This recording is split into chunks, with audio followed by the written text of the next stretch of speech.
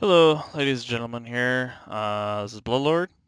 I've been looking through the Roll20 forums. I couldn't find anything with a spellbook. The closest thing I could find was this guy named Craven who created it.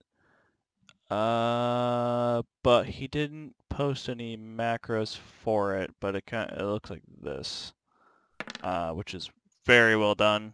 And that's way better than what I can do from a defaults template. I don't know what template he has, but it's definitely not default. But it looks really impressive. What is it doing? Get out of here.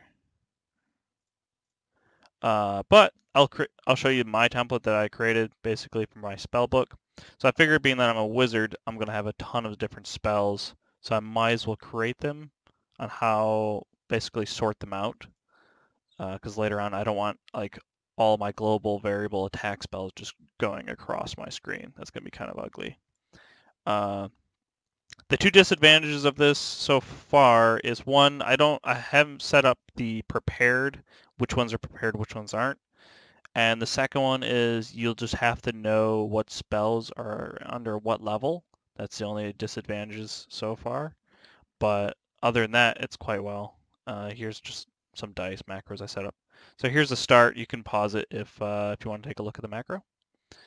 This sets up the macros within a macros within a macro. So this is the top level spells. So here I have it. I'll post this in the bottom as well. But basically, it'll have like the macros 0 to 1, 2 to 3, 4 to 5, 6 to 7, 8 to 9. These are the spell levels. And it also displays my DC and my attack bonus as well.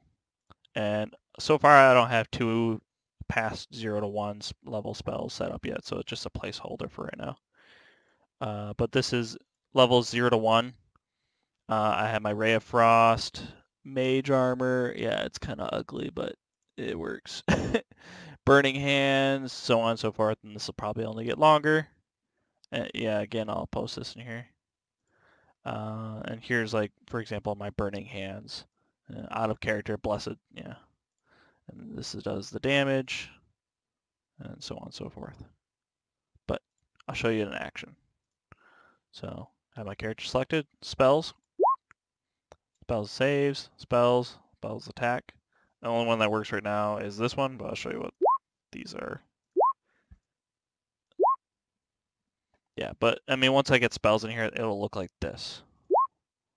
So my RayFrost, Mage Armor, so on and so forth. You have to set these up manually as well, which is kind of a pain, but overall this looks way better than having the spells shoot across your screen. So let's cast Burninghands on this guy. Yep, does the damage and all that. So that's my spellbook macro. Also, basically to create the global variable right here, spells to get it set up is this right here. Just take your character's name, and spells. Yep. I hope you enjoyed and hope this was informative. Catch you later. Bye.